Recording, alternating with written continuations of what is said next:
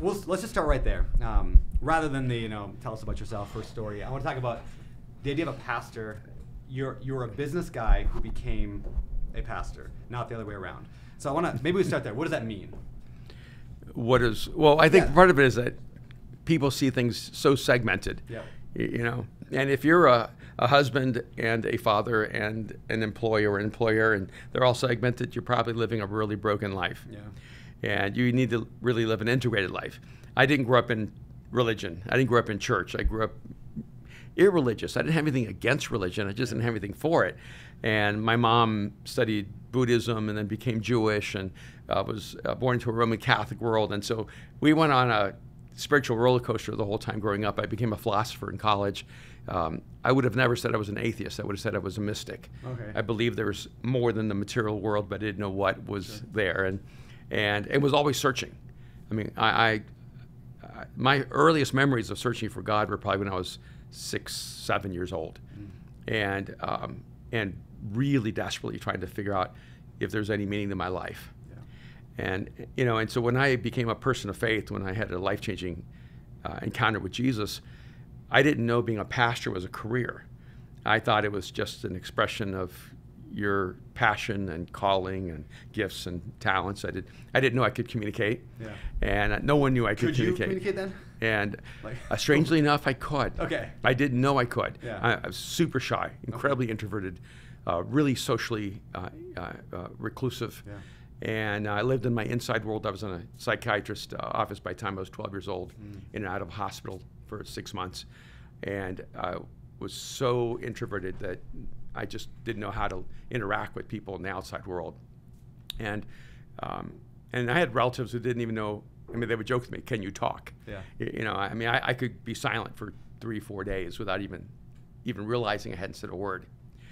And so when I became a person of faith, and now I've discovered something that has given me meaning in life, I, for the first time, had something to say. I felt like something I wanted to talk about.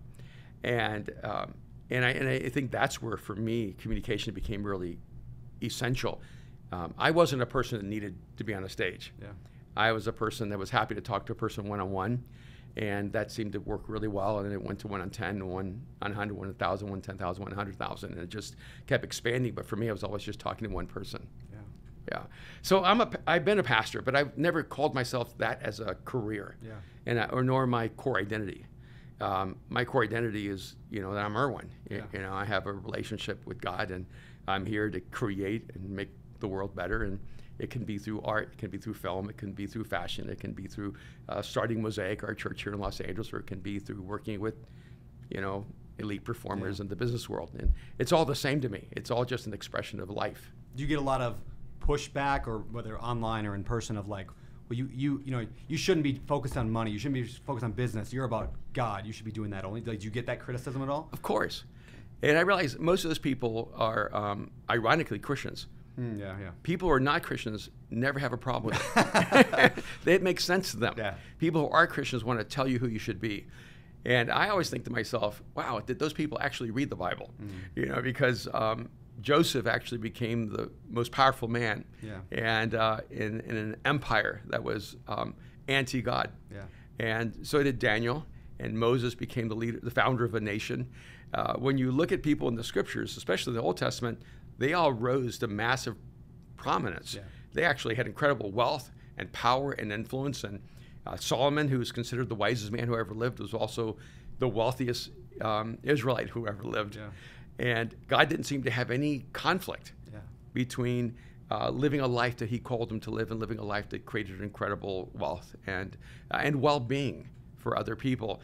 The craziest thing is when I design clothes. There are 1 million people who make Christian T-shirts. Yeah. I make $10,000 jackets. Yeah. There's a difference, and then you get all this criticism going. Why would you make a jacket that's so expensive? Yeah. I mean, it's not accessible to all of us, and you're just going after whatever money. And I go, wait a minute, if I make a $30 T-shirt to make money, I'm making money on people poorer than me. Yeah. If I make a $500 jacket, I'm making money for people who are of my income. Yep. But if I'm making a $10,000 jacket, I'm actually pulling money from the wealthy to pay for the work of people who are tailors and sewers and pattern makers. People don't seem to understand how economy works. And that's my biggest critique a lot of times with Christians, is that a lot of the critique is really a huge amount of naivety about how the world actually works. And so I actually make high-end clothes because I didn't want anyone thinking as a pastor I was trying to sell clothes to my constituency. No one at Mosaic really can afford my clothes, and I love that. And also I have a particular sense of calling to create things that are beautiful and elegant and extraordinary. And so I don't really have any interest in creating things that are average. I have a master class called The Art of Communication. It's $5,000. And of course, there's a lot of criticism. You know, going, well, why don't you make it for $50? And I go, because I do not create $50 products. I just don't. I wish I did, because that would really scale. It's the $50 product, it's the $250 product that actually scales. The $5,000 one doesn't. It filters the person who's serious about becoming a world-class communicator. And so I use it as a filter to find people who are determined to become the best. And that's pretty much what I do in everything I do. Yeah, that makes a lot of sense. You know, I used to be very against. I mean, I do a lot of real estate, so I buy a bunch of real estate, and I taught real estate on a podcast for a long time. And we were so, me and like the whole company, the podcast was very anti. Don't pay for education. Don't pay for it. You can get it for free. But then I started noticing this pattern that everyone that I knew, almost everyone I knew that paid a lot of money, was way more successful. And it wasn't because they were successful so they could afford it, which maybe was a piece of it, but it's like they invested heavily, and then those groups I saw just like ridiculous levels of success. And so I've realized if I want to be in that, I got to maybe pay to get in that. And so it almost like self-selected a little bit. And there's still lots of stuff for everybody else to learn from. There's still the $30 t-shirts people can buy. No, and those are wonderful, except, you know, when people say that, I go, well, did you check the process of how it was made? Like, who didn't get paid so that you wouldn't have to pay? Ooh, that's a great question. See, when I'm making something that's really expensive, I know everyone in our entire process is being paid extremely well. And so I don't mind charging the end consumer so that everyone else can have a really good livelihood. And I don't know why, but a lot of like faith thinking is magical thinking. We just hope everything just happens magically and happens, you know, in an ethical way. You have to work to make things ethical, and that actually costs, you know, and and so I love Mosaic. Like, I don't have to pastor, and I think, in fact, when you see a lot of, like, I don't want to go into that too much, but a lot of pastors who fall, a lot of church systems that just collapse all around you, it's usually because their entire identity revolves around being the pastor of a church, and their entire economy is.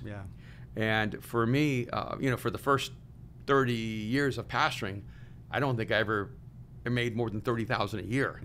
And that would be included entire package. You know, for the first 15 years, I never made more than $16,000 a year. And so it was more of a tip, you know. And I lived in LA. I had to work, and I had to create wealth. I had to take care of my family, and I'm really grateful for that. If I had a church that could have funded me and paid me whatever it was worth, I don't think I would have had the hustle and the drive and the innovation and creativity to create other things. And so I find that to be a great tension. Usually I tell church starters when they're going to go start a church, move to a place and start a career. 100% agree. Get a job. Like, do something that integrates you into the city. Don't get funded and then feel like you're going to be relevant to that area, because everyone's going to ask you, well, where are you getting your money? You know, and I can say, hey, I do this, I do this, I do this, and it was so much fun. Even starting Mosaic, everyone knew I was a futurist, and I got paid to be a futurist, and I would work with universities and companies, organizations that I would come in and help them understand what was happening in the world and how to meet the future at its intersection. And it gave me so much credibility when I walked up on the platform and talked about Jesus, because they knew I wasn't paid to talk about God. That's cool, man. You know, there's this, in a related way, the idea of building wealth. I get this criticism constantly, and I'm sure you do as well. And it's this idea, anytime I post on Instagram, I bought a new rental property. I get somebody, and they're always Christians, that will say, when's enough, Brandon? Like, when is enough? Like, why do you need another property? Why do you need another apartment building or whatever? Like, launch some product. Why do you need another thing? As if Christians are not supposed to have wealth. You know, you mentioned Solomon, you mentioned all that. So how do you balance that? How do you balance, I like to create, and maybe there's I don't want to call it a game, but there's fun to creating something that then the world wants and then pays you money for, right? How do you balance that and that desire for wealth with also the fact that there's so much needy people out there? Like how do you do that, and how do you advise people on that? Yeah, first of all, I think that we need to understand people are not the same. Mm-hmm. And it's not even a biblical idea that everyone was designed with the same gifts or talents or intelligence or ability or even energy. Yeah. We're all just different. Yeah. You know, and someone says, Brandon, when's enough? You know, really the truth is it was already too much for them. Yeah, yeah. And they don't understand what drives you. Yeah. And you can say, well, when there's no more poverty. Yes, yeah. See, like when there's no more need in the world, then enough will be enough. Yeah. But until then, I'm going to keep creating. Yeah. I'm going to keep generating. Yeah. And I'm going to keep being a generous person. And then also there's also this other dynamic of there's just the challenge. Yeah. You know, there's the big story in the Bible is about David killing Goliath, but then I think his 4 brothers were later killed. Yeah. There's only one verse on it, because once one person kills a giant, killing giants becomes normal. Yeah. And Brandon, what you're doing is you're killing giants. Yeah. And what happens when you accomplish something, it helps someone else go, oh, if he can do that, I can do that. Mm. And I love being the person that proves that something can be done. Yeah. So I know when I started, 30, 40 years ago, no one thought pastors could be artists. Yeah. No one was starting churches and nightclubs. And no one was naming their churches just one word like Mosaic. Yeah. Like all this stuff, I was considered a heretic, right? And then now there's a whole generation of guys, pastors who are designing clothes, pastors who are musicians, pastors who are artists, pastors who are entrepreneurs, pastors who are creatives. And I know I was seminal in that journey for them. And they're better than me. Yeah. I just, just because you're the first one doesn't mean you're the best one. Mm. And I knew so many times in my life that what I'm doing is not just to break me free.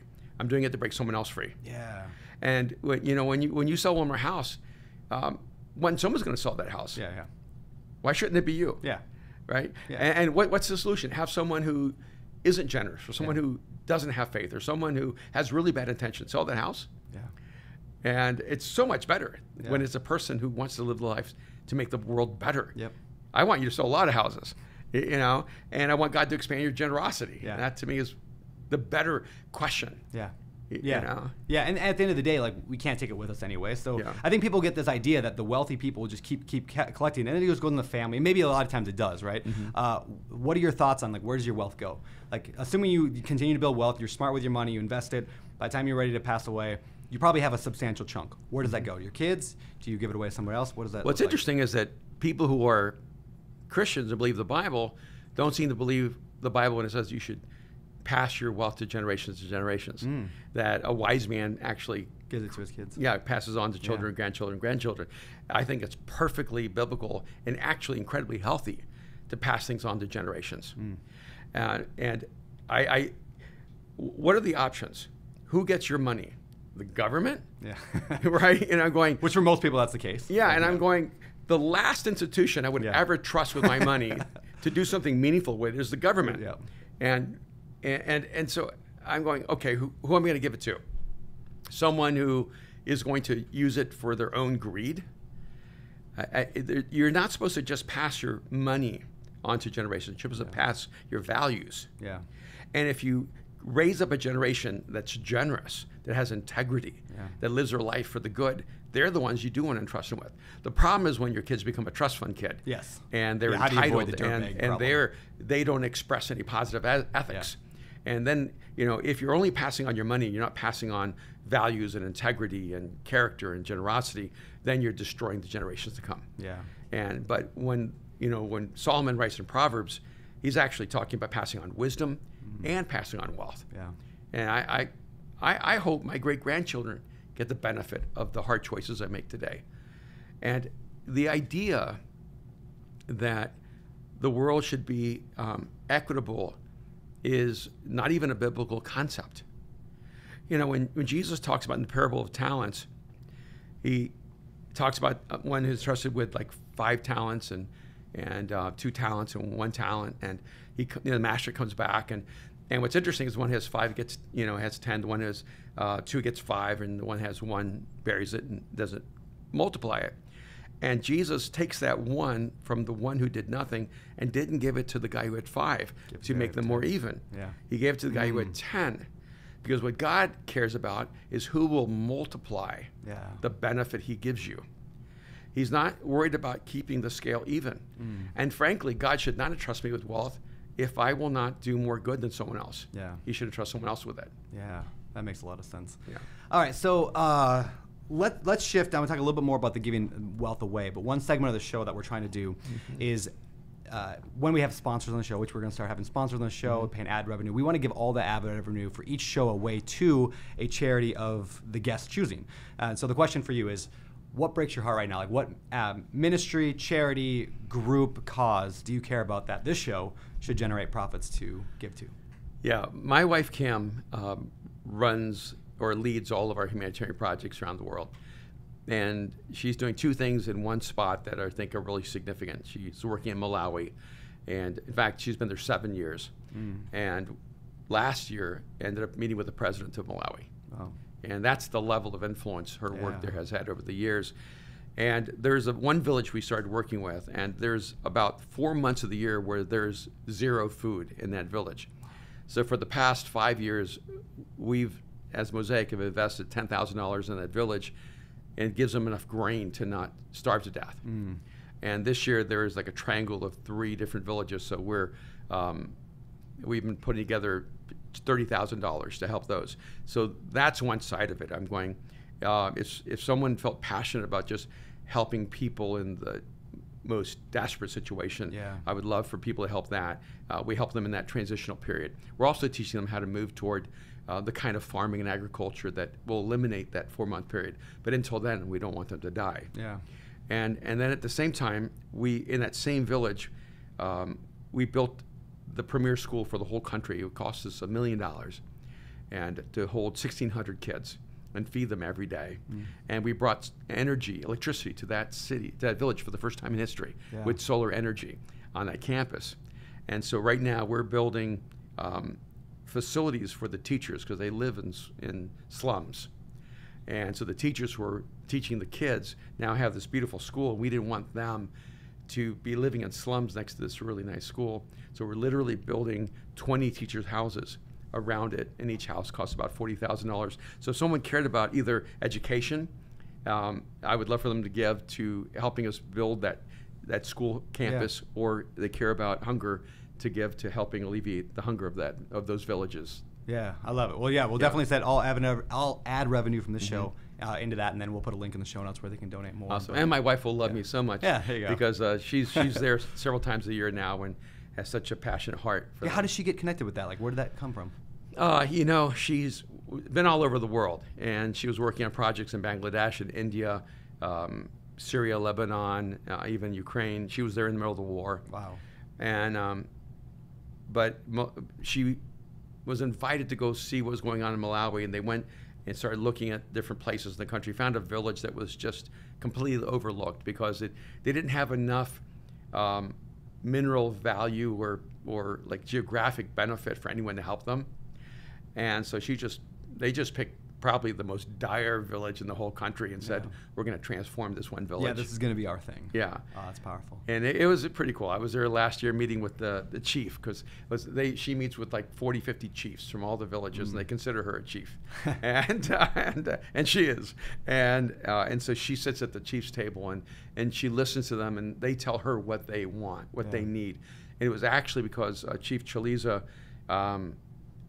when they asked him, what do you want? He lives in a squalor, and he could have said, I would like a new home, and he said, please educate our children so that they can have a better life than us.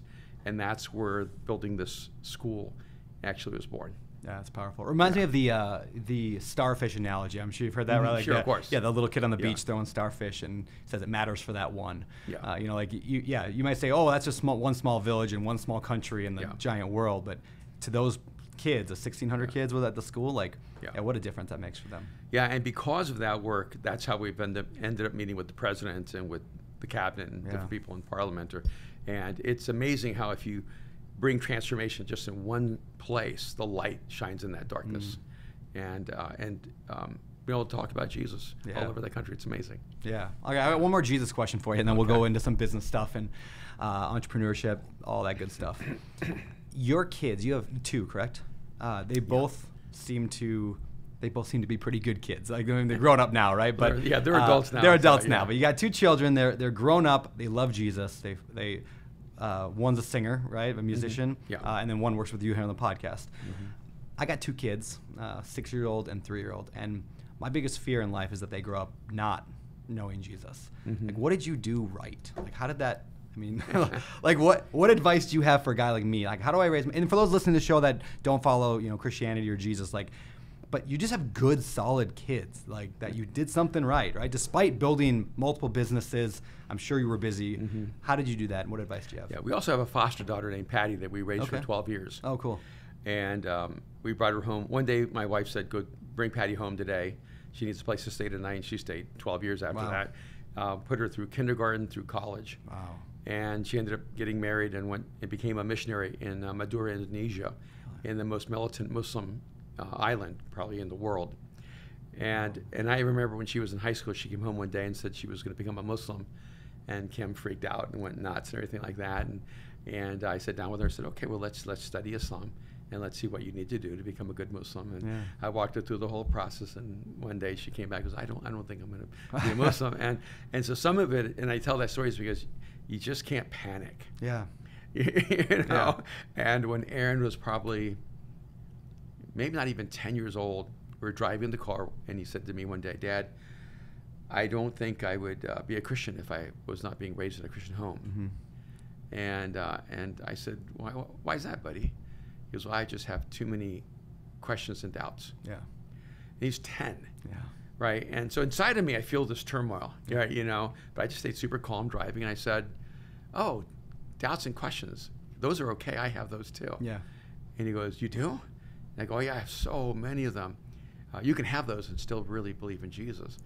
And he goes, I said, and they got quiet. And I said, "So what do you think you're going to do?" And he said, "Well, I've already met Jesus, so what can I do?" Like that. It was almost like a resolve of what can I do? I've met Jesus, but I have all these doubts and questions. And Mariah and Aaron are different. Like Aaron was questioning like from day one, and Mariah, she has a universe of faith. Like, I think Mariah has more faith than I'll ever have in my life. Like, she just believes deeply. It resonates with her soul at the deepest level, and they're different people. I just related to them differently. But I think the main thing is I like my kids. I don't just love my kids. Like, I like them, and I wanted to raise people that I liked. I thought if I have to interact with them, I want to like these people. Yeah. And I knew that the only way they were going to see God was through me. I really believe that if they trusted me, they would trust God. If they thought I was safe, they would believe God was safe. If they felt that I listened, they would feel like God would listen. Yeah. And so my biggest advice is just realize that you're the singular reflection of God in their life. And if you are like harsh and judgmental and condemning, and they're never good enough, and you get angry when they don't get an A because that makes you look bad, or you get out of control, or you lose your temper, or you spank them out of anger, that's how they're going to see God. If you're inconsistent to what you say, to what you do. My kids will tell you, I don't think this is true, but that I never told them what to do. And I never told them not to drink. I didn't tell them, not to do drugs. I didn't tell them all that. I just told them what to do, not what not to do. And when they would come to me, because of that, they were always like free to ask me about anything. And we could just enjoy life and look at it from third person and go, wow, look what those choices are resulting in that person's life. Is that the life you want? And it was almost, and they say, what do you want me to do? I said, no, I'm not going to tell you what I want you to do. I want to pull out of you what you feel you should do. And so I would force them into an ethical dilemma where they had to choose for themselves. I felt like if I choose for them, I'll make them weaker. If I guide them toward good choices, I really believe in parental guidance. I don't think you just let your kids do whatever they want to do. And but I guided them not with authoritarianism. I guided them with, with like wisdom and adventure. Yeah. I took them all over the world. I wanted to make sure that following Jesus was the most exciting thing in the world. Yeah. And I mean, Aaron, especially because he traveled with me first, went to some of those dangerous places in the world with me. And just learned to live a life on the edge and live a life of adventure, live a life of risk and faith. And Mariah has been to over 30 countries with me around the world. And they never saw Jesus as something safe or boring or predictable. They saw Jesus as the epicenter of like creativity and artistry and innovation and risk and courage. Yeah. And that just makes it much more compelling. It reminds me of the line in Lion, the Witch, and the Wardrobe, right, where the beaver is talking to the kids and they ask about Aslan, and they're like, well, is he safe? And I don't know if it was Mrs. Beaver or Mr. Beaver, but goodness, no, he's not safe. Yeah. Of course he's not safe, but he's good. Yeah. And I've always loved that line. I want that like tattooed on my body someday. Like that. Yeah, and that's the thing is I set in my mind early, if they want a boring life, they're going to have to walk away from Jesus. Mm. And Jesus is going to be the most exciting space in the world. Yeah. Now, how does that reconcile with those who look at the Christian faith and they're like, no, I just see stuffy people go to church on Sunday, usually judgmental, and then they go yell at the waiters at Red Robin after church. Like, how do you reconcile like that? Because that's not the Christian faith. That is for some people, and it's not for others. How do you view that? Like, how does somebody make faith more, I don't know, dangerous? I think the reality is that we tend to look at people as segmented expressions, but there's something more integrated. Like there's a huge number of people who are what would be called early majority, late majority people. They're not innovators, not risk takers. They really are prone toward leaning toward safety and security and comfort. Unfortunately, American Christianity has created churches that draws those kinds of people to church. Yeah. So when you look at the church across the board, it looks like a very safe culture. Yeah. And a part of the reason is because people who are really driven, passionate, intense, ambitious, they're almost pushed out of the center of the church. And so what people are seeing are the really safe, predictable, kind of boring, bland, mundane expressions of not Christianity, of life, but they happen to have God. And I think it's really important for people to do what you're doing, to be a new expression of what it means to follow Jesus. To be courageous, to be risk-taking, to be ambitious, to be passionate, to be creative, to be crazy. Yeah. And so that people go, oh, no, that's what Christians look like. Yeah. And that, for me, is the only solution, is for us to live bigger. Yeah. Yeah, I've said that actually for years. Is like my ministry, if you can call it that, is I just want people to know that like there are such things as not weird Christians, like not like boring. Like it's okay to go and make millions of dollars trying to invest in property or build a side company or whatever, like go do extreme sports. Like you can do that, and like you said earlier about being a pastor, it's okay to be both. Like you can be a Christian and have a cool epic life. And I think once I give people, like my theory is once I give people permission that it's okay, they might look at Christianity in a different light. And that's all. I'm like, okay, I don't need to convert you and sit you down and yell at you. I'm just like, this is what I believe, and I have a cool life, and I live in Hawaii, and I do surf. Like that's cool. Like you can do that. Yeah, and by the way, if people who love Jesus and want to live lives of integrity and want to live lives that reflect his character, if they're not those people who create billions, people are going to be convinced that only unethical people can create billions. Mm-hmm. And they're not going to see the other pathway toward that kind of success. Yeah.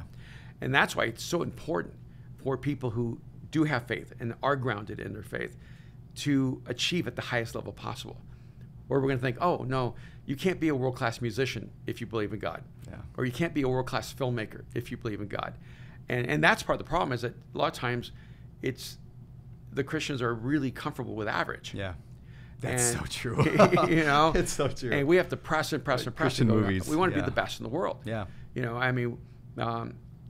Christians should be the best communicators in the world, and the best artists in the world, and the best entrepreneurs in the world. There shouldn't be any domain in human society where we're not pressing to become the best there is. Yeah, I love that. Yeah, I was telling your team earlier, I like to make things competitive that aren't competitive. Like, I see your guys' YouTube videos. I'm like, that's the standard. Like, we're going to do better than that. Like, I want to be better. And not because, I want to, show anybody up, but I'm just like, I want to continually strive for that greatness. Yeah. And if somebody else is doing something better, like you guys got some lights that we don't have, I'm like, oh, we're gonna do that now. Which is right? like I had a beard, but I'm coming on your podcast. You have a way better beard. I just shaved Might as well mine shave it all out. I said I can't compete. Yeah, I'm tapping out. Sometimes you just got to give up, man. And that's what a lot of people do. They just I can't compete, so I'm just tapping out. That's okay. I'll relish in that. So let's go to this idea of mind shift. That's the book, right? That's my next book. Yeah, I want to know about this. What does that even mean, mind shift, and why is that important to you?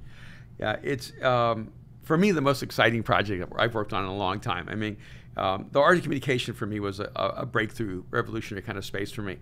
But mind shift is basically my response to the endless number of questions I got around the world. If you were a 26-year-old, what would you say to your 26-year-old self?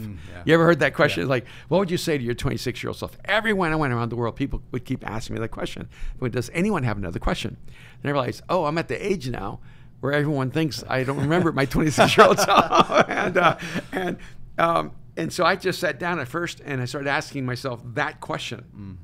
What would I say to my 26-year-old self? And at first, I was writing the book as hindsight, just looking back, but I realized I can't write hindsight because I still have a huge future to create. So I'm not ready to it's like just you're writing look your back. memoir, like yeah, I can't do it. Here at the end of my life. So instead, what it shifted to was what were the mental structures that I had to move inside of my own brain to live the life I've created, and to remove all those internal limitations. One of the things I talked about is how the whole book is about destroying internal limitations. Yeah. And I feel like that's my calling in life. Yeah. And because most people think that their outside circumstances are what are limiting them. Yep. And it's really their internal limitations. So this book is about 12 mind shifts that we need to make to live our lives at an optimal level. Yeah. And I think it's pretty exciting. What's an example of one of them?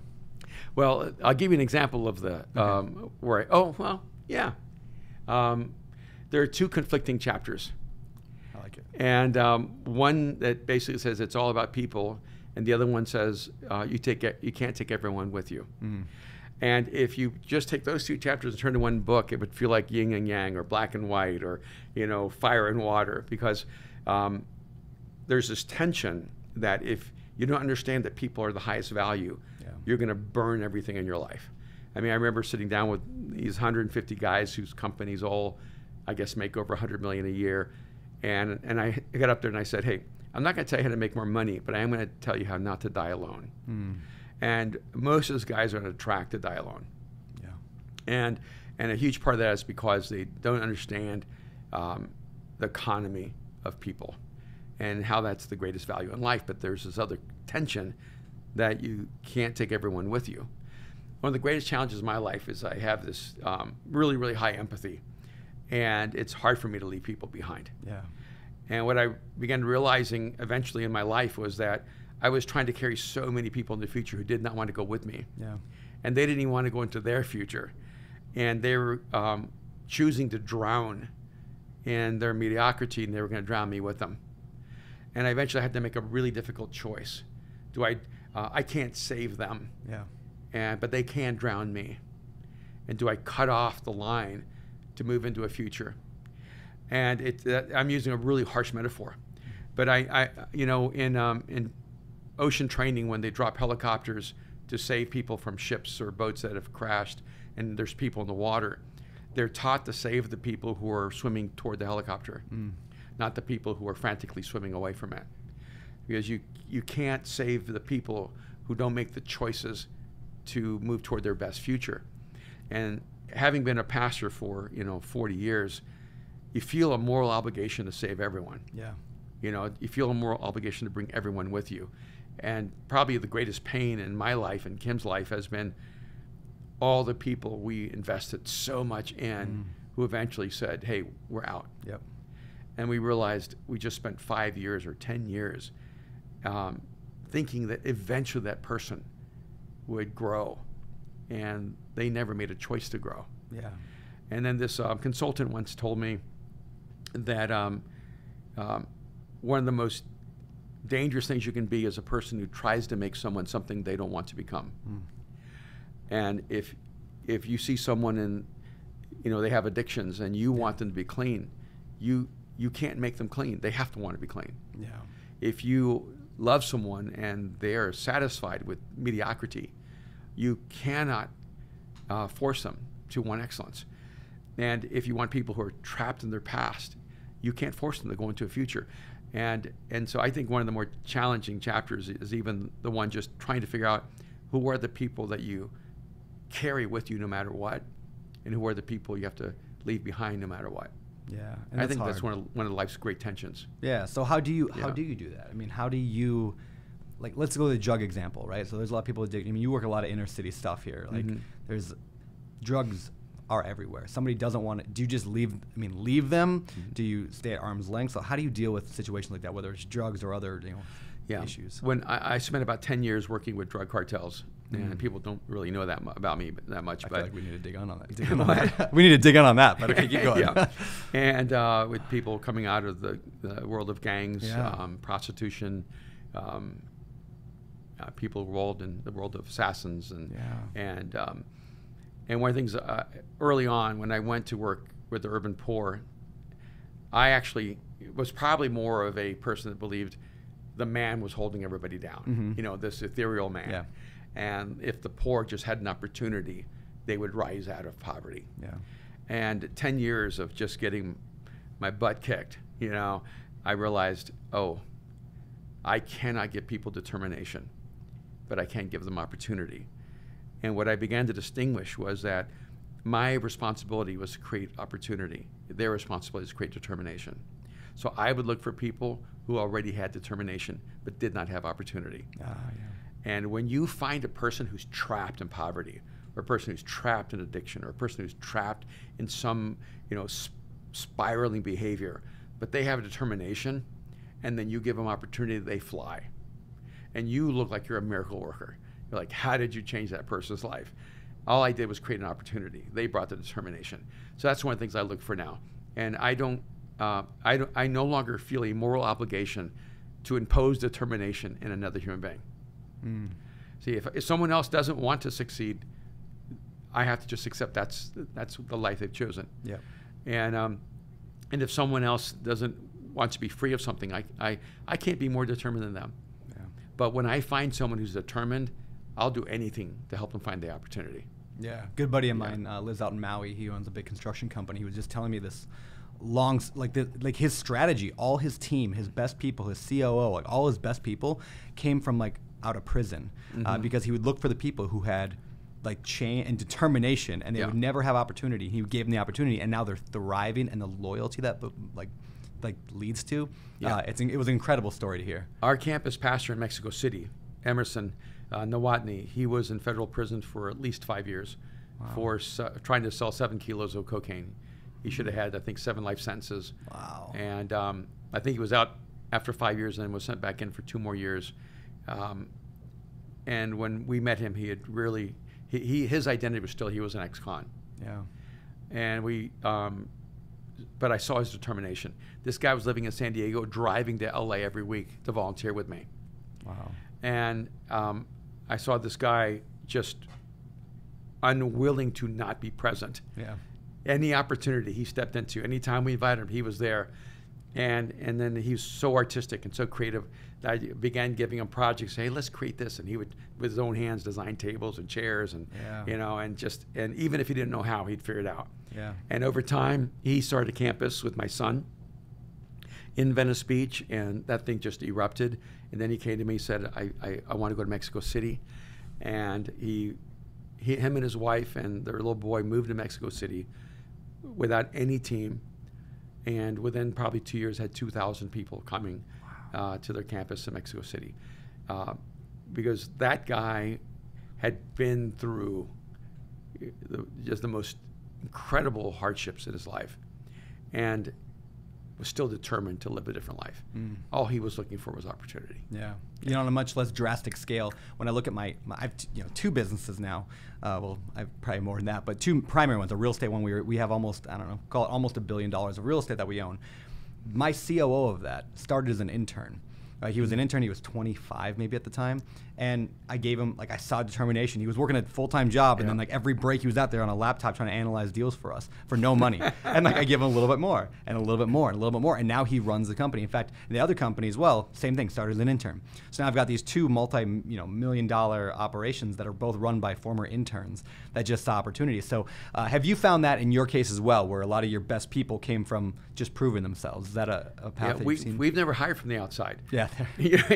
So we only hire people who fight their way up from the bottom. Yeah, that's it. And it's kind of funny because for me it was reverse. When I started McManus Studios, a few years ago, when I started McManus Studios years ago, Aaron came to work with me, and I made him an intern. Yeah. And he was my lowest paid employee. And for years and years, he would come to me and goes, "Dad, how long am I going to be an intern? Yeah. And you didn't make that guy intern, and you didn't make that guy intern, and you didn't pay that guy dirt." Yep. And I said, "Yeah, I know, but you're my son." Yeah. and I don't want anyone to ever say you started at the top. Yeah. And because of that, he got that grit. Yeah. He got that drive and that hustle that a lot of times people lack. Yeah. And so, yeah, it's always about looking for that hustle, looking for that person who does more than their ass. And, if you do your job, you'll always have that job. Yeah. But if you do more than their job, you'll be too big for that job very quickly. Yep. And that's what you want. You want the person who's always volunteering to do more. Yeah. That person's asking, is there anything else that needs to be done? Yeah. That person will become so valuable that you'll give them the company virtually because you're like, I can't do without that person anymore. Yeah, and that's what happened, especially like I gave my COO, my real estate thing, just more and more equity. Yeah. Now he'll make just ridiculous amounts of money because he just showed up and just continually drove more. Yeah, almost everybody I have hired internally somehow, whether internship or some low level, and they rose up. So, and I think I tell a lot of entrepreneurs this all the time, is like, there's a great quote in the that book Minority, or the movie Minority Report with Tom Cruise, where he says, this one crazy guy says, "In the land of the blind, the one-eyed man is king." I don't know if that's a real quote from somewhere else, but the movie says it. And I've always thought that in entrepreneurship, if you have a successful business, even moderately successful in anything, you are a king to all those people who are younger, usually, that have dream of entrepreneurship. Yeah. So if you can find those people, basically bringing back the apprenticeship model into modern business, I think is something that's not been enough of. But I'm just fascinated by it. I think that, Well, I mean, right now, if you want to learn, you can learn. Yeah. I mean, you can get a PhD course just on Instagram. Go on YouTube, you'll figure it all out. Like, I'm sort of going, man, if this was available when I was, 23, I think I could have changed the world by the time I was 27. I mean, it's like you just have so much access.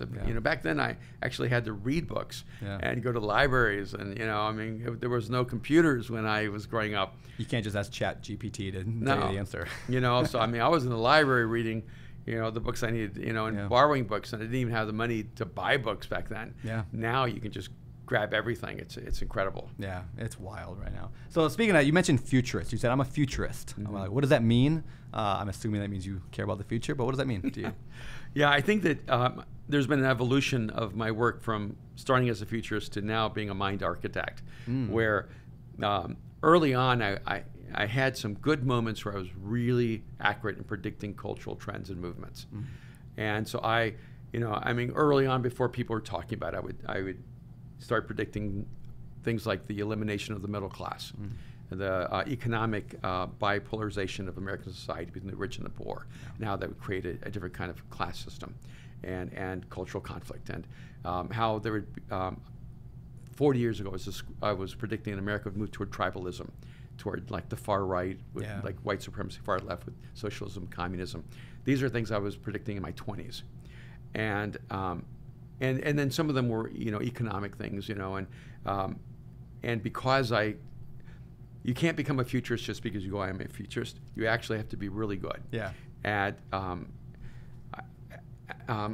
accessing data, information, trends, movements, and seeing the invisible interconnections and where the world is going. So I would work with universities and companies and organizations and help them understand how these factors would affect their company.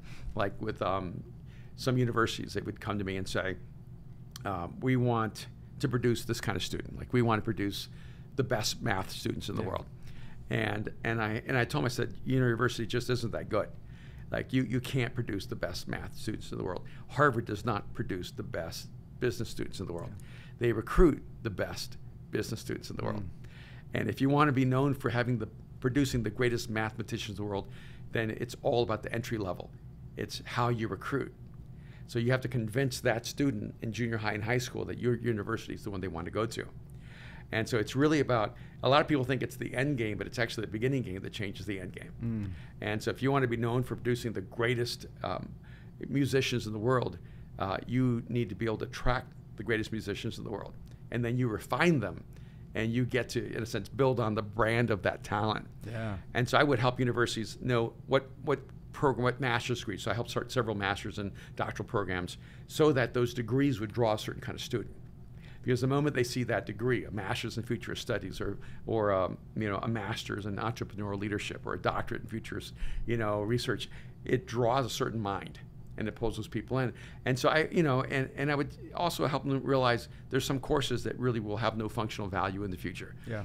And because most students are going to go to school and never do what they studied, right? And so if they learn how to learn, that's going to be a critical thing. And so when I was working, and sometimes I would work with like denominations and go, if you don't make these changes, your denomination will cease to exist. And they wouldn't make the changes, and they cease to exist. And I began realizing that for most organizations, I didn't need to be able to see the future. Yeah. I only needed to be able to see the present, because they were living so far in the past that for them the future was really just the present. Yeah. And it's about clarity, and it's also about not having preconceived expectations of what the future must be like. And most organizations have so much skin in the game that they can't see the future. And you can find so many companies that even inside of their company, the research that ended their company came out of their company. They didn't bother to trademark it because they didn't think it was possible. Someone went out and started at the company and bankrupted them. Yeah. And it's if you like football, I remember when I was living in Texas, there was a Southwest Conference. It was basically all Texas teams, and I think Oklahoma and Arkansas. And even back then, I remember doing this research and using this as an example, saying this conference will cease to exist because they refuse to identify themselves outside of Texas. Yeah. And Oklahoma and Arkansas are not going to want to become Texas teams. Yep. And eventually, that conference ceased to exist. It ended. And while other conferences started swallowing up teams, and it's really, are you able to reinvent yourself? Are you able to create a perception that you are in the future rather than the past? Because people are not going to move to something that looks like it's in the past. Yeah. It's just like with the church. If when you look at the architecture of a church, or you look at the dress code of a church, or the language in a church, and then you're talking about the future. If you walk into a church where everyone's wearing clothes from the 1950s, everyone's singing songs from the 1820s, and then you're talking about how God's the God of the future, no one's going to believe you. Yeah. Because your whole marketing and branding's off, right? But over time, what I began to realize was that as a futurist, I was trying to help organizations move in a direction. But really what I find to be more fascinating and I'm more passionate about is helping people restructure their thinking. And that's why I kind of shifted from being a futurist to a mind architect. Yeah. Because if I can change the way a leader thinks, I can change their whole organization. Yeah. And if I can change the way a husband thinks, I can change his family. Yeah. And where this really came to me was, this was so long ago, but I can't remember the exact year. I think I was living in Dallas, and I was driving in my car. I was listening to something like ESPN or Sports Center. And Buster Douglas had just fought Evander Holyfield and got knocked out. And just before that, if you remember, Buster Douglas knocked out Mike Tyson. Yep. And everyone was shocked that this no-name guy beats the greatest fighter in the world. But then in his rematch, he's at McDonald's eating, he's at the mall, he's incredibly overweight, like 50 pounds overweight. He didn't prepare for the fight. And afterwards, they're commenting on it, and they said, "Why do you think Buster Douglas didn't even try?" And the other guy says, everybody loves Buster Douglas. They say he's a really good man. And the other guy said, yeah, he's even a person of faith. He's like a Christian. And he goes, so why do you think he didn't even bother to try to defend his title? And then someone said something that haunted me. One guy said, some people are simply structured for failure.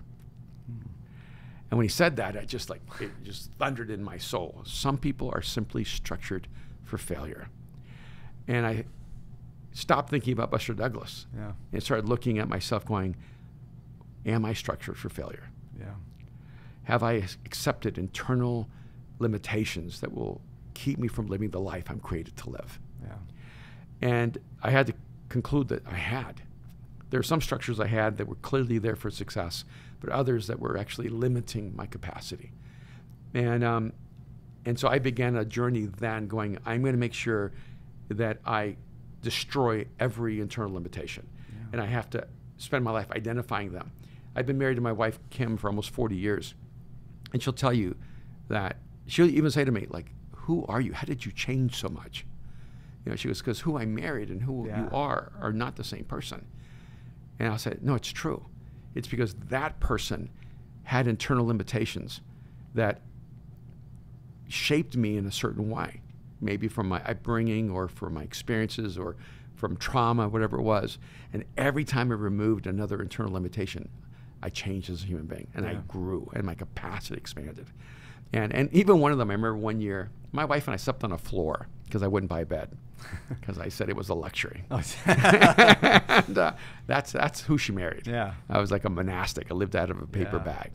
And for 10 years, I never made more than $12,000 a year. I used to judge people who put decorations on their walls. I'm like, oh, heathens. Like, Yeah. that could have gone to the poor. Yeah. No, I was exactly, that was me. Yeah. Yep. And I remember coming home one day, and I said, honey, I think that God's given me permission to create wealth. She goes, what? She goes, yeah, I think that God was like speaking to me and telling me, what am I doing? Why am I living beneath my capacity? Yeah. And she goes, you have the ability to create wealth? I said, yeah, I have always had it. I just fought it. Yeah. I just thought it was wrong. It was evil. And so I was trying to be like Jesus. Yep. And she goes, well, it'd be great if we had something. Yeah, maybe we start at a lower rung there. Let's pay our bills and get a bed. And what I would find is that every time I achieved a level of success, then I would get madly criticized by the Christian world, and I would move into self-destructive behavior. Yeah. And I would minimize that success and actually lose it. Yeah. I would consciously take myself back to zero so that no one could accuse me of anything. Yeah.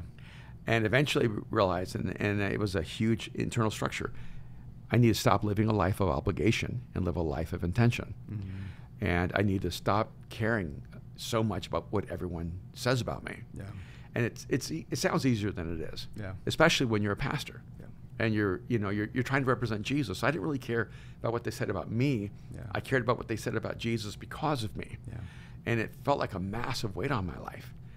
And so I've known over this life journey that every time I changed my mind, I changed my life.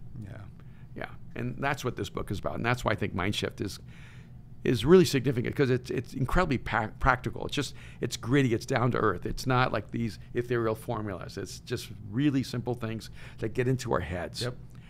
You know? Like Christians should not have wealth, or you should not have wealth, Yeah. or that rich people are bad.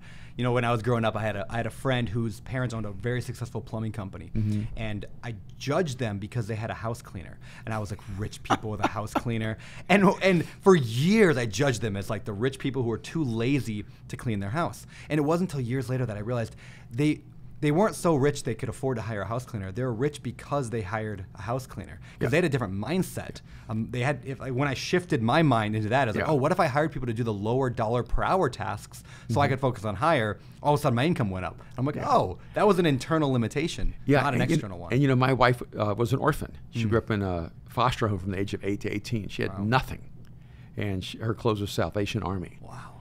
Yeah. And so we had that in the mix of our marriage and of our relationship. And I remember even that same conversation at one point where she would say, why won't you fix the stuff around the house? Or why won't you mow the lawn? Or what? So I used to, you know, but there's several factors here. One is if I mow the lawn, I'm taking that hour to do something that if I was doing something else, I would be able to pay for 100 people to mow the lawn. Yes. Secondly, if I'm mowing the lawn, I'm taking a job from someone who their best job right now is mowing a lawn. Yeah. Now, I'll give you an example. This week, we're living in a home and didn't have a very big yard, but I paid someone from El Salvador, because I'm from El Salvador, and I want to help people who came from my background. Yeah. And he was mowing my lawn. One day I walked outside. He was crying. So what's going on? He said, someone just came and stole my lawnmower and my edger. And I said, I'm so sorry. And he goes, and I just replaced them. They were stolen last month. Oh, no. So I said, okay, we're going into business together today. Yeah. And I funded his company, and then I taught him how to scale his company. And then the first day he came back to mow my lawn, he said, no, don't pay me. I said, no, you're my business partner. You can't afford not to be paid. No freebies, and not even for me, not for anyone, you know. And I remember 3 years later, he dropped by the house. He wasn't mowing lawns anymore. He bought a house, yep. And he had all these employees that were mowing lawns. And when we moved to a bigger house with a bigger yard, he goes, oh, I can't do that. I can't manage that. The yard's too big. And that's when I'm going, no, you have to learn how to scale. Yeah. You know, so you're going to scale with us as we scale. And I love that. And I think if we just thought in terms of everything that you don't have to do, that someone else does have to do because that's how they bring food home. Yep. It's actually an incredibly ethical thing to do, to employ people. So my wife always employs people. I mean, you know, there are times we have, 15, 20 people she's paying. Yeah. And because one, she becomes everybody's friend. Yeah. And they're all in our home and they're eating with us and they become a part of our lives. And for me, one day we were walking down the street and there were these two construction workers, clearly immigrants, with a paper bag, eating a sandwich out of it. And I said, you know how people say, there by the grace of God go I? Yep. And I said, that's not my statement. That was me. Yeah. I was the guy working construction. I was the guy eating my lunch out of a paper bag. I was the immigrant who was working the hard physical labor job. That was me. And now we're walking to our house, and it's different. But because that happened for me, not only do I know it can happen for others, but I wanted to. Yeah. That's powerful. Yeah. I've had a mindset coach for 6-7 years now. Every other week we meet together, and people ask me all the time, like, what do we talk about? Why do I do it? And I'm always like, I don't know, but it's working, right? Like some of the limitations I've had, things like I don't deserve to be wealthy. I don't deserve. When I started working with them, I was in a tiny little 800 square foot house, like in like the rainiest part of the country, up in Washington State, and like that's where I thought I deserved to be, right? And now, like, I've got obviously a little bit different life now. But we just keep breaking through these limitations, and all of a sudden I'm able to grow. And if you look at the business world, I see, like, this is a framework I'm playing with right now, but there's like 4 things that really drive a business to grow. If you think of a table, I like the idea of a table, right? 4 legs of a table.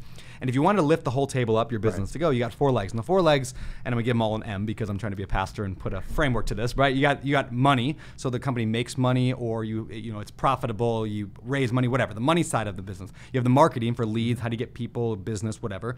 And then you have the management, all the internal, external management to get to go. But like you can do those 3 just fine, but your table still tips over if you don't have the 4th, which is mindset. Like if you don't have the right way to think about it, your business cannot elevate and cannot grow. So like just the idea of hiring somebody to push you on the mental side of your business is one of the greatest investments I've ever made. So I'm excited about your book. Oh, thanks so much. Yeah, one of the things I found, I think on 2 sides. One is that when people are like uber successful, like, in the billions, they're really bored a lot of times. And one of the things I discovered by accident was they just like access to good thinking. Yeah. And I realized, oh, wow, I actually have a commodity. Yeah. And which was one side of the table. But the other side of it is that there is never a place where people no longer have challenges. Yeah. Like no matter how wealthy people are, no matter how successful they are, they're still fighting stuff. Yeah. I remember years ago I was in New York with a woman whose company was at a few billion, and she asked me to come in and give her a day to consult with her, and it's never just a day, but it always starts like an hour and then it goes on forever, right? And I remember she was walking me through all these different things, this project and this project and this project and this project, and she goes, I just can't seem to finish any of them. And with each one of those projects, she had a friend that she kind of was helping, and a friend she was doing it with, and a friend she was doing it with, and I said, I know you're not a football player, but it seems to me like you get everything to the 1-yard line and never score a touchdown. And she goes, yes.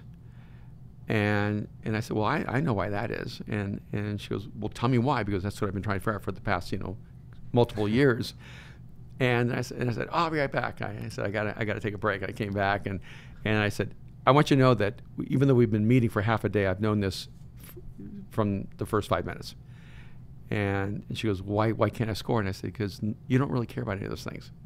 You only care about those people. None of those projects matter to you. Yeah. And so if you actually score a touchdown, you'll lose the people because they'll succeed and they don't need you anymore.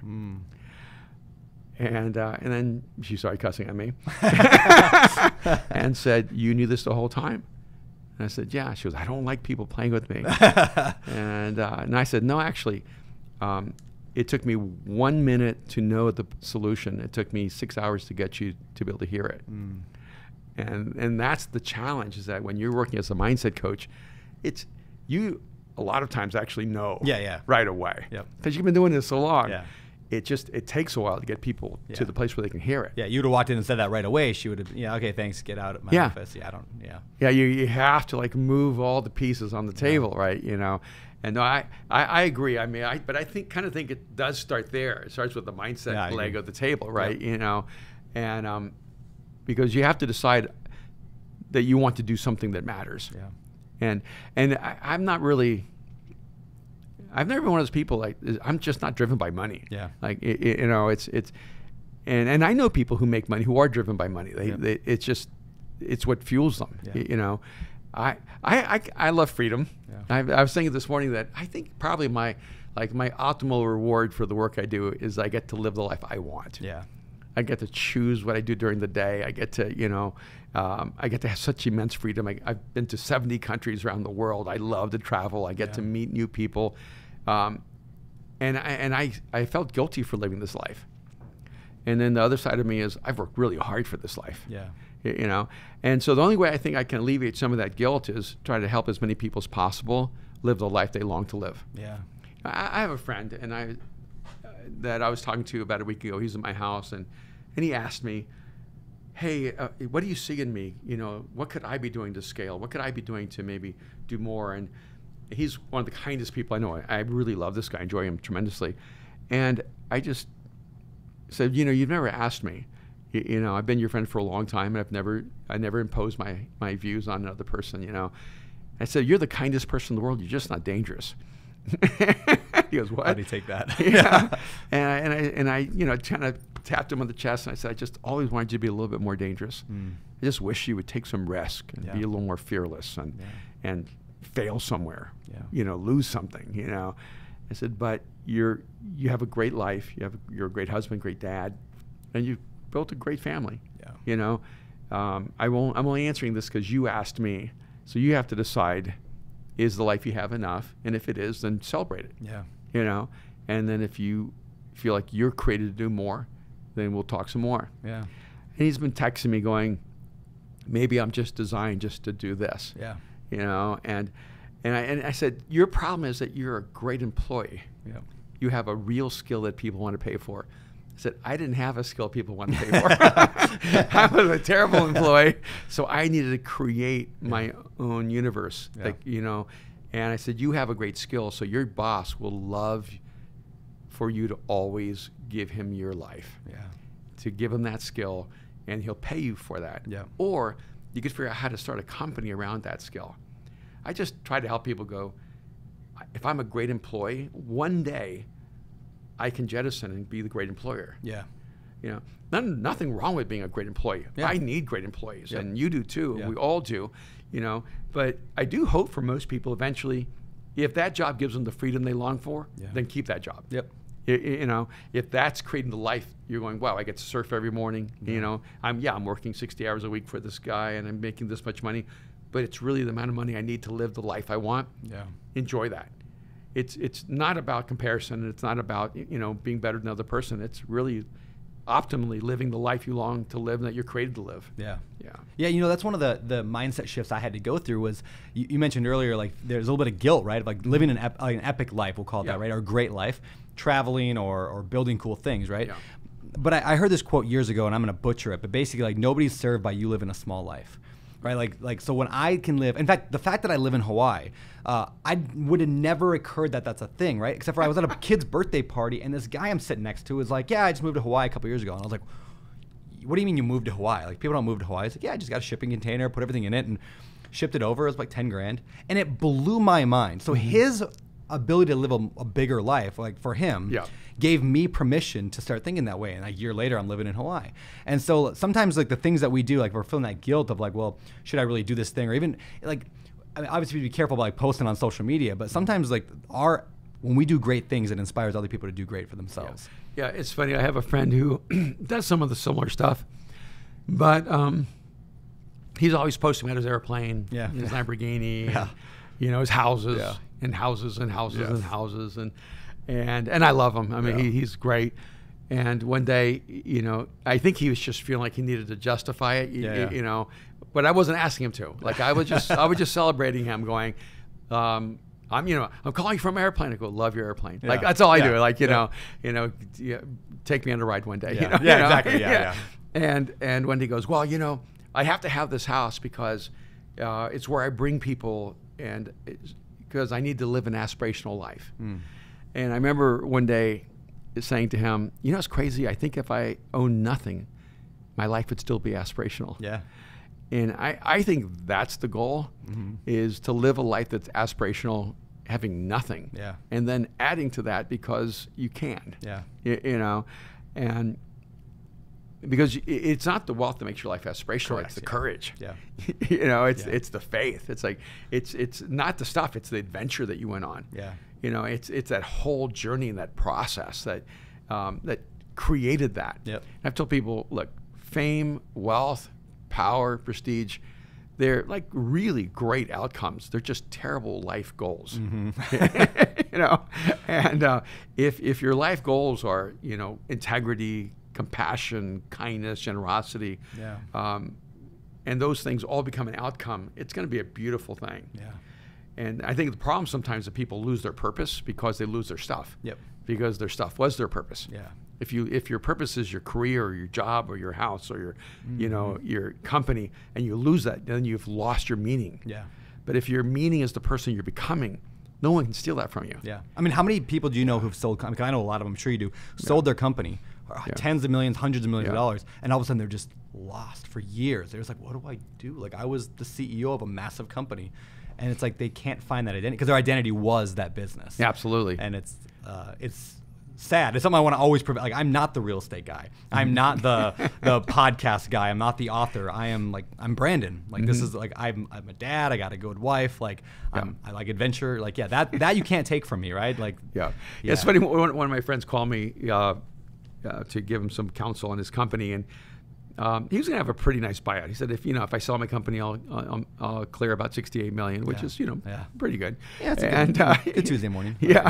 And he said, I'm just not sure if I should sell right now or if I shouldn't, but I feel like maybe I should because I'm having these tensions in my life. And I said, well, okay, let's paint a picture of the life you could create if you had all that money. Yeah.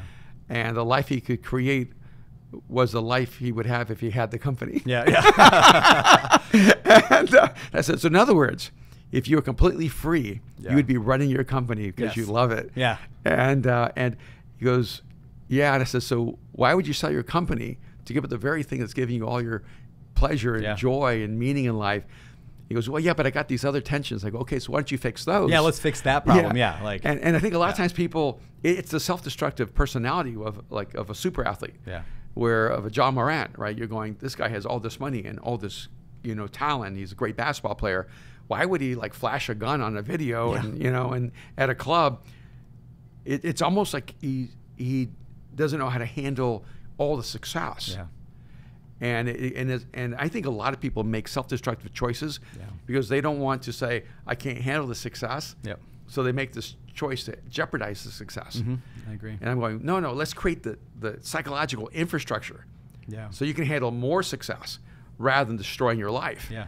And, there have been quite a few times along the way in my life where I thought, I don't know if I can take this. Yeah. I mean, I've had moments where I don't know if I can take the abuse. I don't know if I can take all the criticism. I don't know if I can take all the hate. Yeah. And because I'm a fairly public person. Yeah.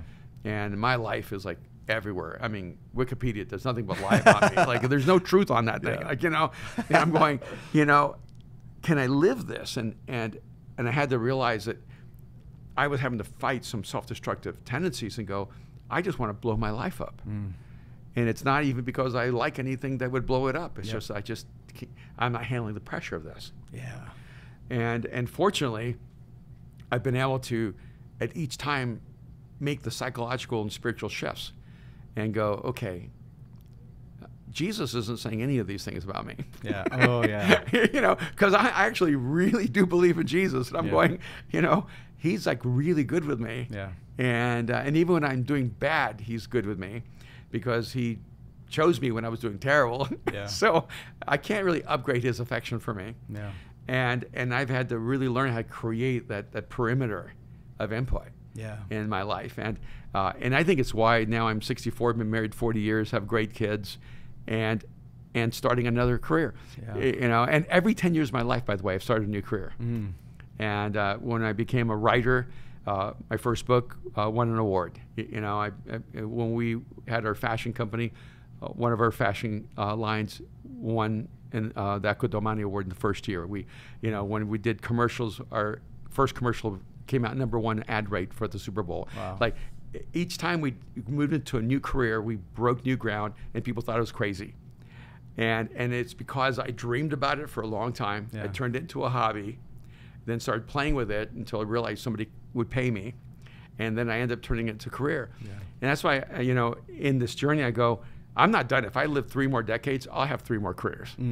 Yeah. And because every 10 years, I want to challenge myself. I want to keep expanding, I want to keep growing. I want to keep destroying more of those limitations. There was a great episode of the Derek Sivers was on Tim Ferriss's podcast, probably a decade ago. It was forever ago. But he tells the story, and I still remember it. It's like, he's like, there's a donkey in the middle. He's a starving and thirsty donkey, right? And on the left is water, on the right is food. And so he looks to his left, and he looks to his right, looks to his left, looks to his right, and then eventually falls over dead because he can't make a decision.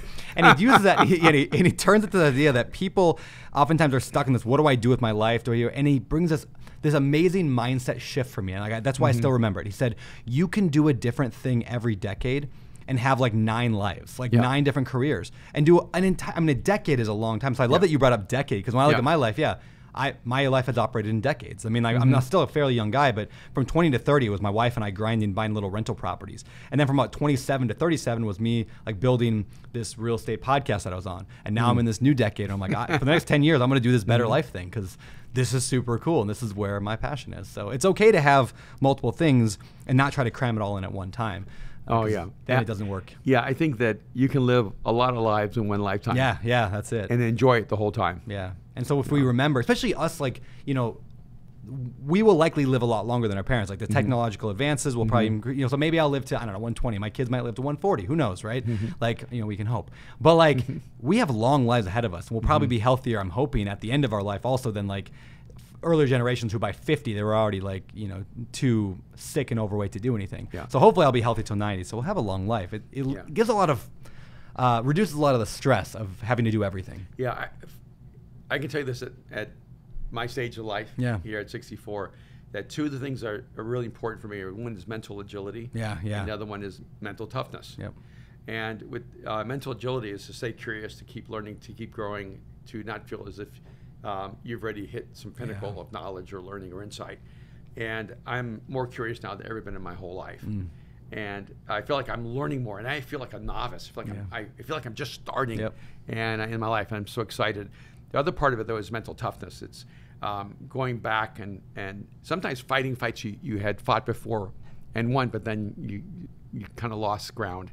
Like I told my wife, at 65 this August, I want to be in the best physical shape of my life. And it's hard. I mean, I've torn things and broken things on every part of my body. And I mean, from torn Achilles to brain damage to broken jaw to just everything. And so and remember the last time I think I tore my hamstring, and I thought to myself, I don't know if I can recover from this. Like I literally had an internal challenge of going, I think this is the one that brings me down.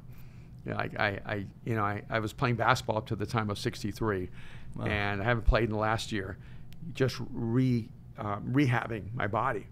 And I came to a certain point. At first, it was like, I can't do this. I can't do this. I can't do this. And then I had something happen to my eyes. And my eyes kind of exploded, and I can't see as clearly. And I was playing pickleball with this guy that's never beat me, and my eyes actually had this trauma that week, and I didn't tell him, and he beat me 3 games in a row, and he's like so excited. and I remember after the first game when I lost, I thought to myself, oh, I can't see. And then by the second game, I thought to myself, I think I'm not going to play pickleball anymore. I think that or paddle tennis, I don't think I can win anymore. Then by the third game, which I lost as well, I told myself, this is a new challenge. I'm going to learn how to see with this deficiency. I'm going to learn how to win, and I'm going to come back and beat them all. And I actually felt myself going through these, but it wasn't like a loss, a draw, and a win. It was 3 losses. The only thing that changed were my internal frameworks. And so then I just started, I joined this gym. I got myself in there. I've been in there all the time. I'm like, I'm doing everything I can physically to get myself back in shape. I'm going with a specialist to get myself healed. You just have to be tough enough to endure the pain. Yeah. And that's something early on I learned in my life was that if I can see pain as a threshold between average to greatness, it will change my life. And most people see pain as the threshold of their capacity. I see pain as the threshold of my mediocrity. And those 2 things, as you grow older, mental agility and mental toughness, will carry you for decades. That's powerful, man. Yeah. All right, well, I want to start moving us towards the end here, and I'm going to shift to this last segment, inspired by actually a mutual friend of ours, Lewis House. So, Lewis, he's really good at asking these questions. And like when we hang out, he'll say something instead of saying, "Hey, what's the best food for lunch today? We can go eat." He'll say, "What are the 3 best things you like in Maui?" He always asks this 3 question. I'm like, why does he do that? And it's because like I don't know why he does it, but it works actually really well. So I'm going to throw that at you. I got a couple 3 questions to ask you. First of all, what are 3 things you've done in the past, we'll call it year, that has given you a better life? Could be a new habit, new action, a new mindset, a new something that you've implemented in the last 12 months. 3 things that have improved your life. I think one of the things I've done is I've surrounded myself with the highest caliber of people that I've ever been around with in my life. And I just gave myself permission to have friendships with people who want to be my friends that I never gave myself permission to. Yeah. And so, I'm friends with guys like Lewis, and guys like John Gordon, and guys like Ed Milet, and guys like Paulo and Jamie Lima, both as a couple, they're powerhouses. And I know it sounds weird, but you have to give yourself permission to realize, like, someone called me, a guy named Edwin Ariave, he's a wonderful guy. He said, Ed Milet's been trying to contact you for years, but you just haven't responded. Would you give him 30 minutes? And I realized I'm spending so much of my life trying to help everyone who's drowning that I'm missing opportunities with people who are really thriving. Yeah. And being around them changes me. Yeah. And the multiplier effect, right? Like if you can help Ed, who goes on his podcast and broadcasts it to millions, like, what an impact you can help make versus a one-on-one. Yeah, and so when I did his podcast, he said it went out to like 6 million people. Yeah, it's just crazy. It's when he kind of came out with his faith, and it was like a beautiful thing. And we've been friends ever since. And I feel a little greedy. I started these 2 masterminds, and they're really with just people I love to hang out with, Oh, I did and they all just joined in. I said, wow, I get to spend time with these guys. It's kind of incredible. That's one thing. I think I just gave myself permission to have friends of the highest caliber in the world. Yeah.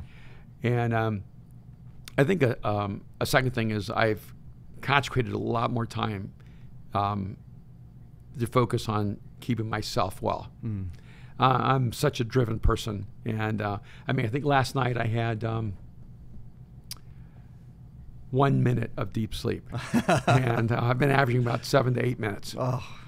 And so I've always had a sleep kind of disorder. But it's just a lot of it. My mind won't stop, and I'm driving, and I'm thinking, and I'm creating. And so I'm just giving myself time, permission. I go into this little gym where no one knows me, and I listen to books. And so, the last few weeks I've been listening to Mindset by Carol Dweck, and listen to Ed's book, The Power One More, and John's book, Training Camp, and Patrick Lencioni was also a friend on 6 Kinds of Geniuses. And I've just been, so I get to do multiple things. I'm in this gym, I'm working out, I'm by myself, which I need time alone. I'm learning, I'm listening to books, and I'm restoring myself. So that's the thing. I'm just giving myself permission. I'm not being greedy by spending a couple hours a day on my own physical and personal health. Yep. And you know, I'm trying to think what the third thing might be. That's why Lewis does the 3 things, right? Because the first one's usually easy, the second one's a little harder, and the third one's like, I just don't want it to be boring, Exactly. you know, and but because there's a whole thing around health, like, you know, eating right, and you know, why somebody told me, hey, if you'll walk 10,000 steps every day, the fat will melt off. So I'm believing them. They're my guru right now, and trying to do that. Yeah, same. What do you got right now? I'm gonna find out. I'm not doing well. 2,000 steps today. Oh, it's bad.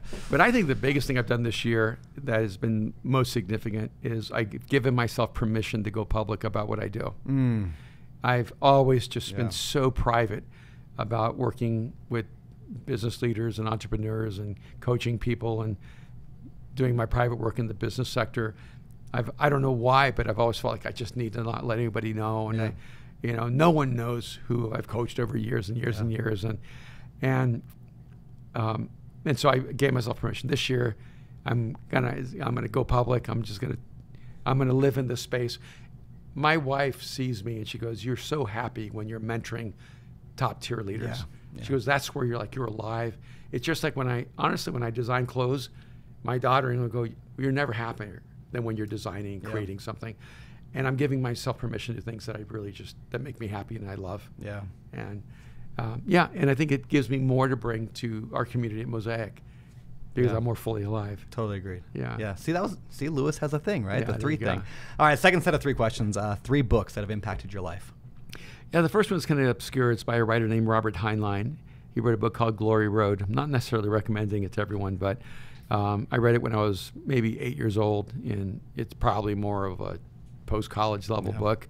But it exploded in my mind the possibilities of the impossible. And it's about a guy, Scar, who reads an ad in a newspaper that says hero for hire. They need to hire a hero, and he responds to the ad. And I think from the age of 8, I always believed there was a hero inside of each person waiting to be awakened. And that book takes him into another dimension, to another universes.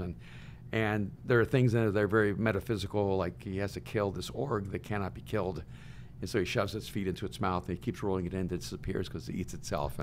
And the reason I bring that up is because I think the greatest talent I have is my imagination. And that somewhere is maybe, if I have any creative genius, it's in that space. That book seeded my mind to believe the impossible. And then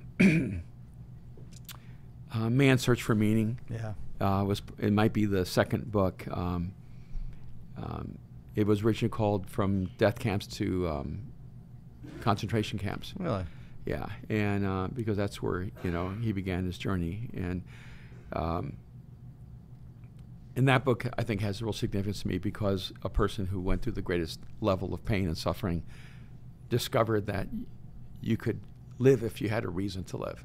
If there was meaning to your existence, and that so that would be maybe the second book that has been the most significant book in my life, and I, without being too cliche, actually, the Bible is the third book. When I became a person of faith in college, I didn't know why I should believe the Bible. I'm like, why do people follow this book? And it's kind of weird, and I didn't know how you could validate what it said about God, because it's a very hard book to to bring. How do you validate whether something about God is true or not? And so what I did is I studied the Bible as an anthropology. And I said, if the Bible is accurate about humanity, then I can trust it's accurate about God. And I don't know if there's a book that has ever been written that more powerfully dissects the human psyche, the human spirit, and who we are and why we do what we do. And frankly, like in this mastermind that I'm starting in May, all I'm going to do is take them through a biblical anthropology and help them understand who we are as human beings. And it's funny to me when I've been at different experiences, different events, people think, oh, what you've said is just like genius. And I'm like, actually, all I've done is pull this out of the Bible and applied it in a way that's real and true. And so those are the 3 books I think stand out to me right now. Yeah, that's awesome, Yeah. man. Awesome. Yeah, my buddy Alex here, who's our kind of producer, has been talking. We've been talking a lot lately. How there's a million business books out there, personal development books, all these books, and they're great. There's some great advice out there, but almost every single lesson from every single one can be distilled down to a lesson that's taught in the Bible. Yeah. Because all truth is God's truth. Yeah, of course. Right. So Yeah. I love that idea of we can back that up and say, well, does this line up with Scripture? Probably. Yeah. It's probably good advice. All right. Well, final question: Where do you want people to most follow you? Online, internet, besides come to your church? Where do people follow you and get to know you more? Oh, that's a great question. And I don't actually know because I am the worst sales and marketing. I guess I'm actually probably good at branding. Yeah, I think so. And so this is where you go. All right. Because they just wrote this down for me. Nice. All right. All right. Go to erwinmcmanus.com. Okay. They're building that out. We're just centralizing everything there. Yeah. Because we do a lot of work with the 7 frequencies of communication and teach people how to become top tier communicators, and then we're doing stuff with the masterminds and coaching, and let's just bring it all under erwinmcmanus.com, and we're working at it there. There you go. Yeah. All right. Well, thank you, man. This has been phenomenal. Better than I could have expected. So. Oh man, so much fun. Yeah. I do have to envy that beard, but then again, We'll get you there, man. You're I an can coach you on it. aspirational person. I'll be working on it. All right. Thank you very much, you. Brandon.